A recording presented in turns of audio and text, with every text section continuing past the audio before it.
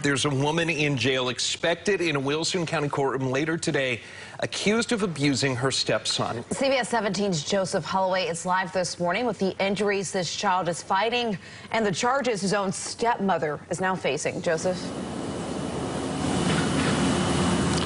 Yeah, Wilson County officials tell us that child suffered third-degree burns and bruises all over his body.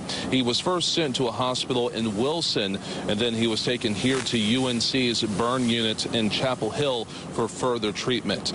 Meanwhile, the child's stepmother, Bracy Bird, is now facing charges for attempted murder, castration, felony child abuse, and first-degree kidnapping.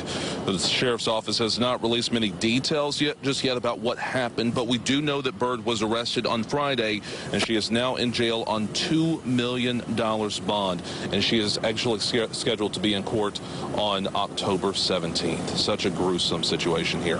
Reporting live in Chapel Hill, Joseph Holloway, CBS 17 News. Yeah, this is certainly a disturbing case to report on. A lot to follow between now and the 17th. Joseph, thank you.